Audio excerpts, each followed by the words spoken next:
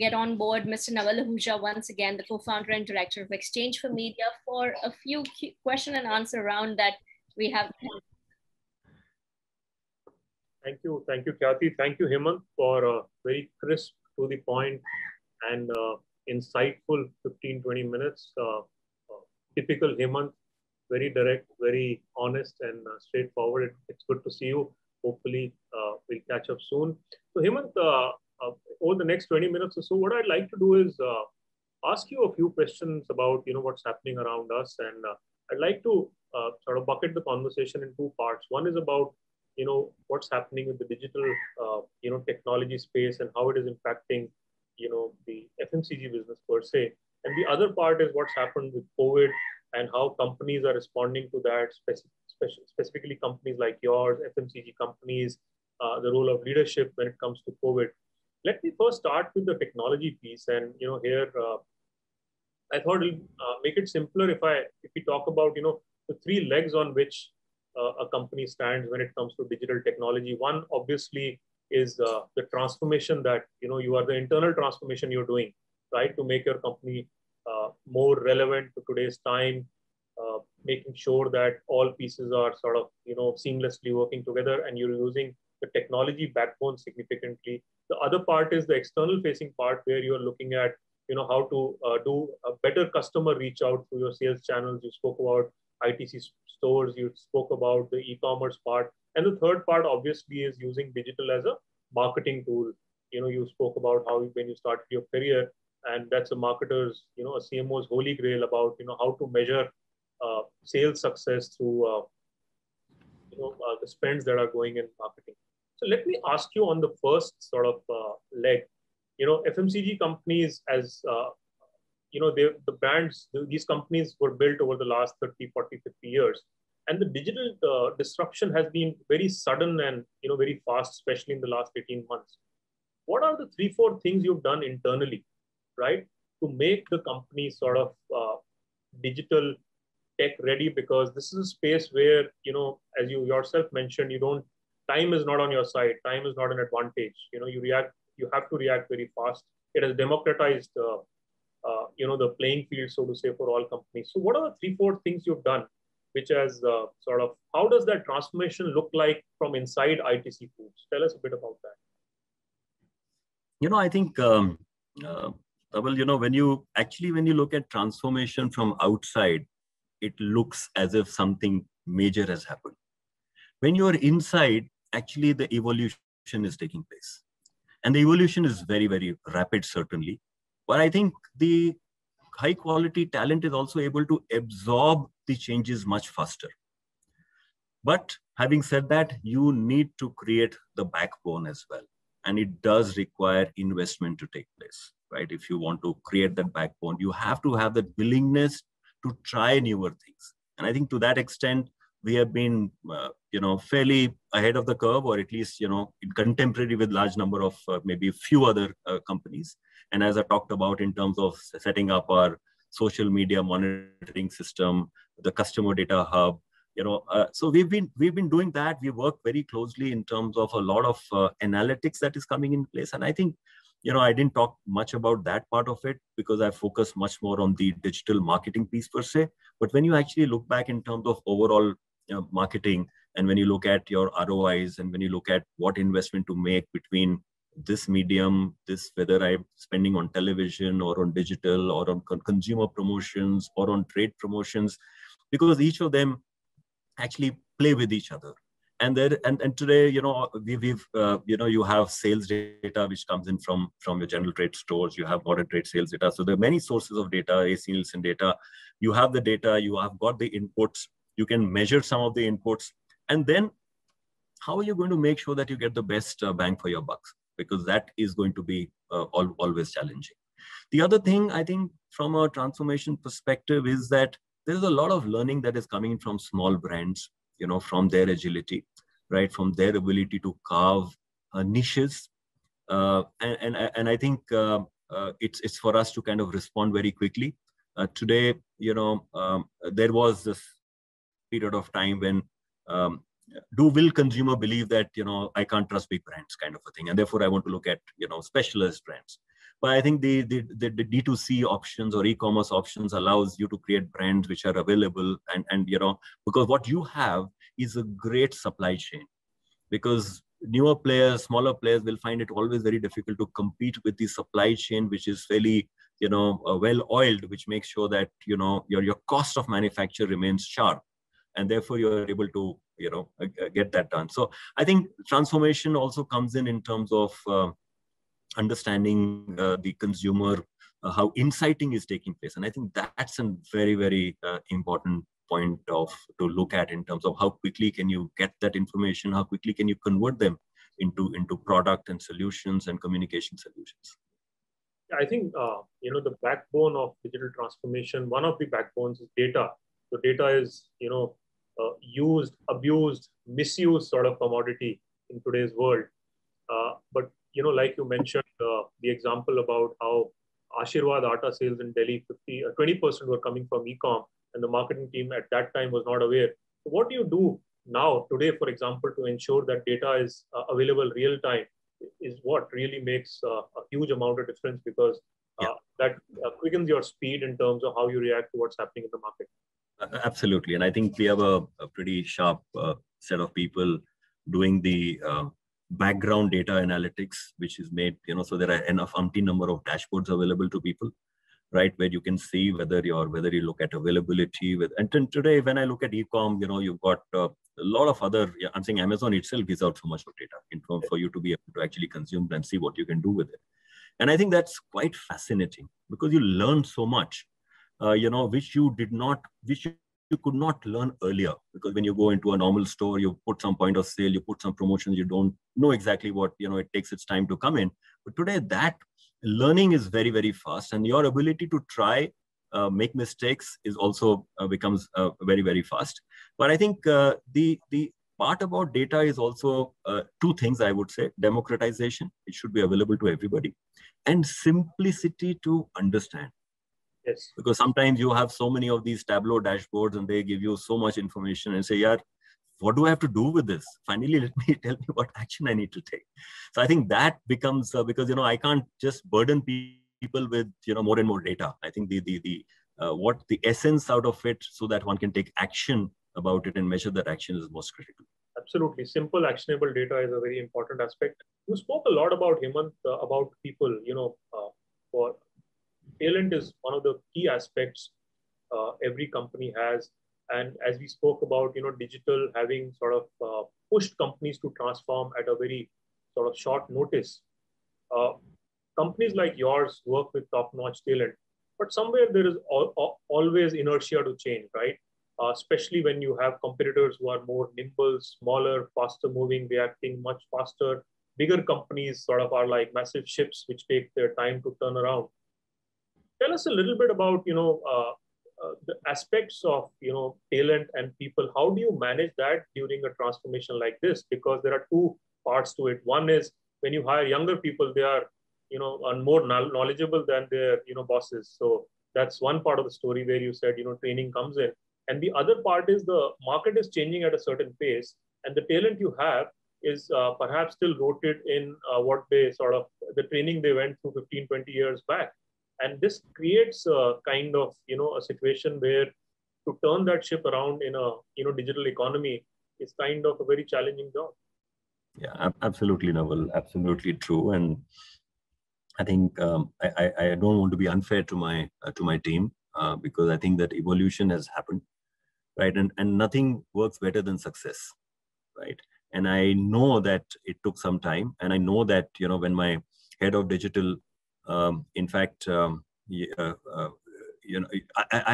when she joined us, to me, I had to be the sponsor of it. So I think that onus is on the leadership, because you also have to give the comfort to people that don't worry if it doesn't work. I'm there to take the blame. You don't have to take the blame. You only take the blame if you don't try. So I think that in a system, sometimes that fear of failure also restricts people from doing it. At the same time, I find that challenging the team also works very well, right? Because the youngster will be very embarrassed to figure out that this 50-plus-year-old man knows something more than him, in this space. And therefore, to me, that is you challenge, and then you get some phenomenal response, because, what I may think about one, they'll come back with five new ideas. I might have one.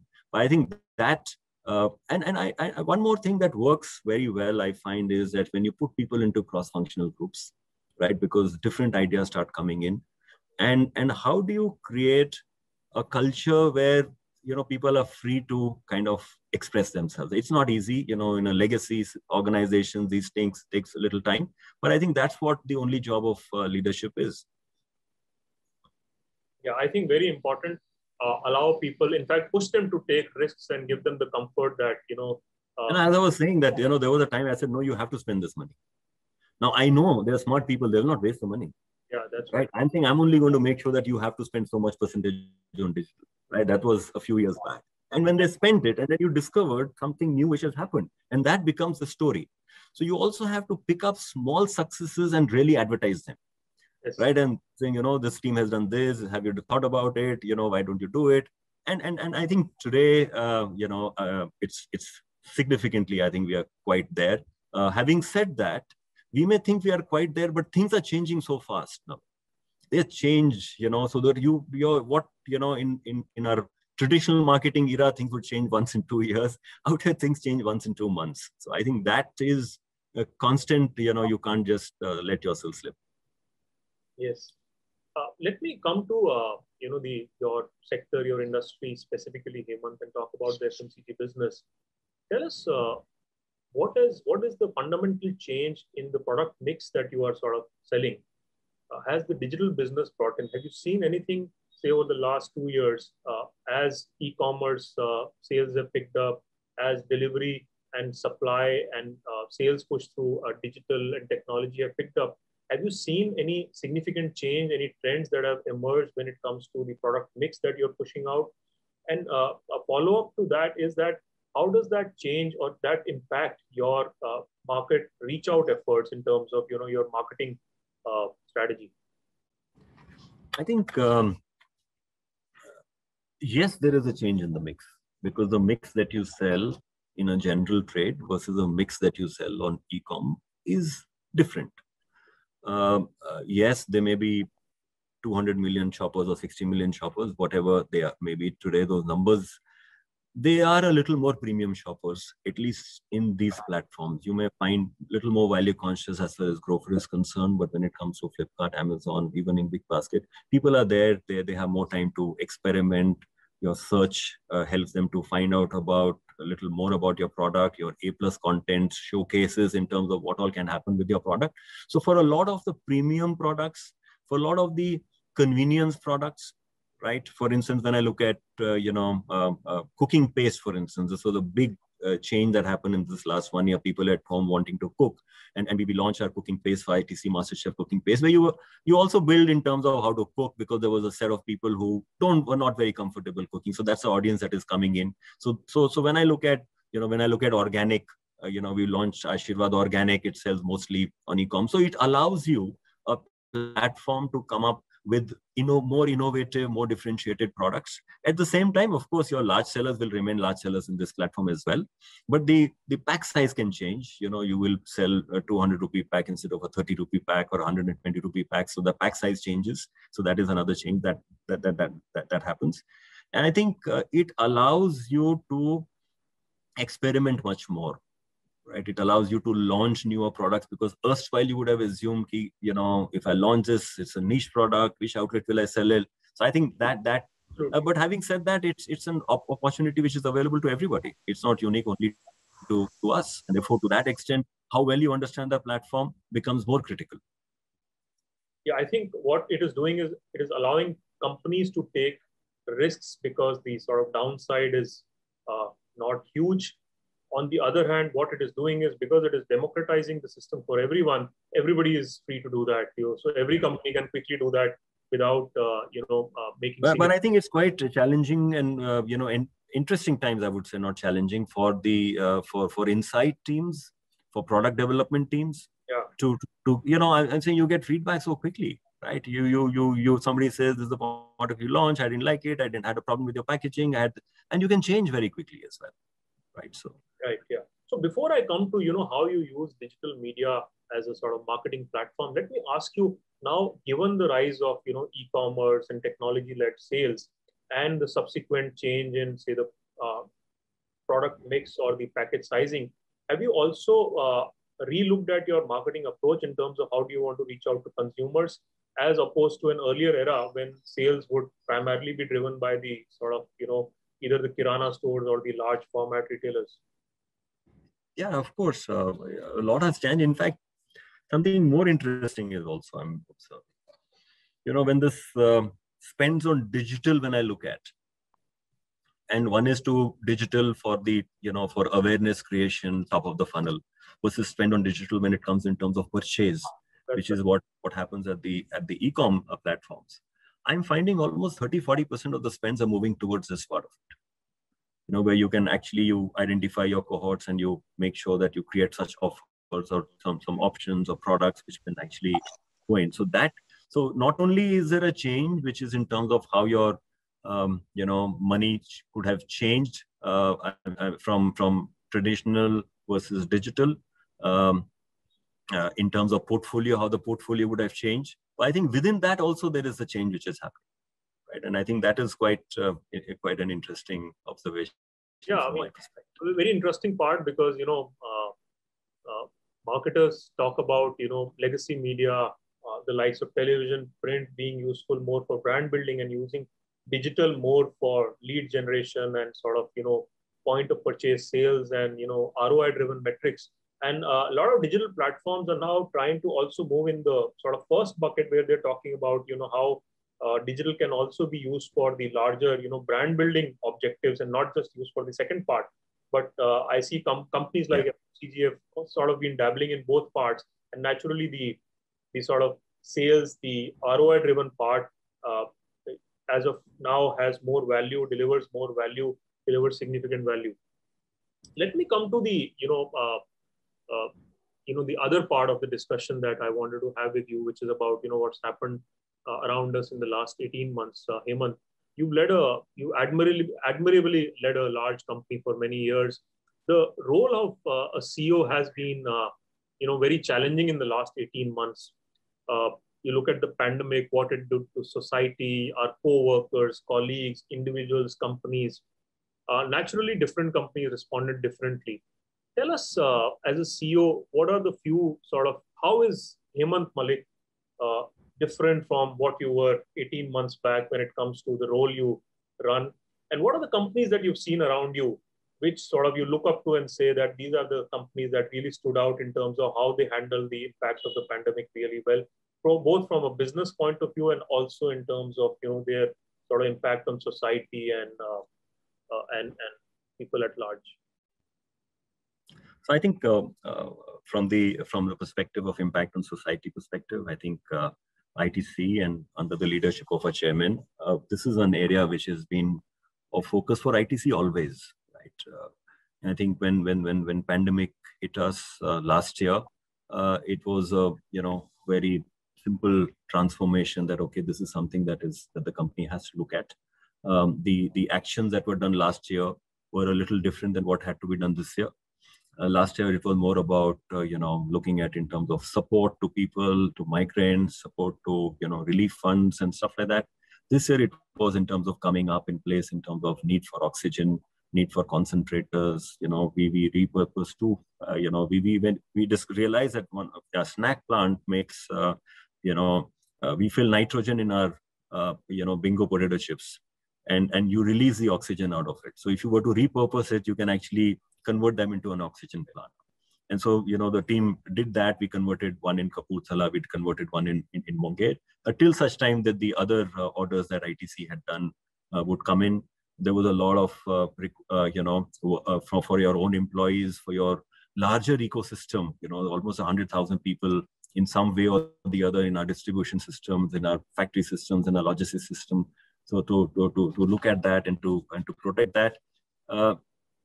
Personally, I think this time around was more somber, and I personally don't think this was one of those where you can take credit about the CSR work, because whatever you do is not enough.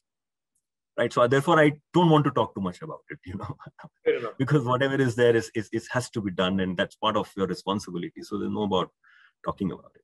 Fantastic. Coming to in terms of, sorry. Go ahead. Yeah, coming in terms of about the business part of it, right? And in terms of, there were two phases. Last year was a phase, and this year was a phase from a business perspective. Last year was a very, very different phase from everything was shut, but foods was supposed to be essential services. So we had to get our factories going in as quickly as possible. We had to work with every state government to convince that these are all essential products, so allow it to get manufactured. You have to work to make sure that your logistics can happen. And most importantly, the fear factor was way higher last time than it was this time around, right? And how to motivate, how do you make sure that your people are coming to the factories to run the factory, and everybody else is working from home. How do you make, how do you still motivate people to be there? In fact, on the side, I have never stopped coming to office. So that was in my mind one of the things that so I've always because I'm essential services, so I can come to work. And I think there, if you were to say how did Hemant change at that point of time, I think there was a change that I realized there was not enough time for participative decision making. Right, that was a time where you had to take decisions immediately. So we had groups, and you had to take a call, and you were working from 6 o'clock to 12 o'clock in the night. You had to make sure that, and we had a phenomenal time. I think we sold the highest that we could, that whatever we could make, we could sell. But that was a difference. For those 3 months, there was like complete, one decision, one voice, simple, go ahead and move. I think this time around, it is, you're back to normal because supply chains haven't got disrupted. Some stores did shut down. So to that extent, some on-the-go consumption got impacted. But, from a business perspective, this was, fairly almost routine. Yeah, so some markets got impacted because they were shut for a longer period of time. But last year was a different experience, a growing up experience for, everybody.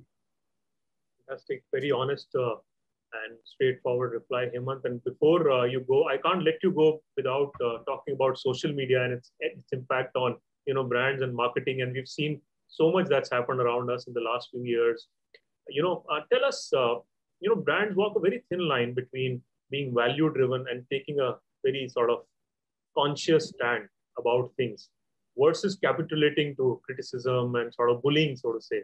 And we live in unfortunately, for good or bad, we live in a world which is very polarized, opinion wise, politically, and so on and so forth. What is your view on, how brands should navigate this minefield called social media, because there's no running away. Not being on social media is not the choice anymore, right? So what is your view as a marketer and as the CEO of a large FMCG company? What's your view on what your advice would be to a CMO today who's sitting in the hot seat? So, Nawal, it's a tough question, and you've kept it for the last. I think do brands want to walk the line where they take positions? For that, it depends upon the brand's DNA and what the brand is trying to differentiate itself with, right? So if you are one of those cutting edge brands which want to be in that conversation, certainly you'll have to take those risks, right? And I think social media is also a lot of noise after some time. It really doesn't, the noise, you have to brave it for 3 days and then something else will come up. Having said that, we have actually experienced the negative in terms of, rumors around the product, right? And that was about 2 years back on Ashirwad, one of our biggest brands, that there is plastic in the atta. Now, plastic costs much more than wheat does. How can but that was the kind of a rumor that came in. And actually I saw that, the sales just collapsed in Hyderabad, for instance. And I could see that, like, from, people are scared about buying it because there is a rumor. So when that happened, you had to come up front. You had to, to some extent, this debate about, in terms of, I'll give you an example. Somebody puts up a video on Facebook. We have to go to the court. We get a court order because it's a false video. We take it down. And after 3 days, somebody else puts up the same video. And you go back and say, please pull it down. They say, no, you have to get another court order. So you have to go back to the court to get court orders after court orders. So those are some of the challenges that happen. And I hope that with the new laws that are coming in, at least some of these fake news should get, address it, though they don't have to be such a painful process. That's right. Thank you, Hemant. Thank you for your time today. I hope the pandemic is behind us very soon and we are able to do this face-to-face. Back to you, Khyati, and I'm looking forward to the rest of the sessions. Thanks for taking time out, Hemant. Thank you, Nawal. Thank you, and wish you all the best to your session. Nawal, always a pleasure to speak with you and your team. Bye. Thank you so much, Mr. Malik and Mr. Ahuja, for that wonderful conversation.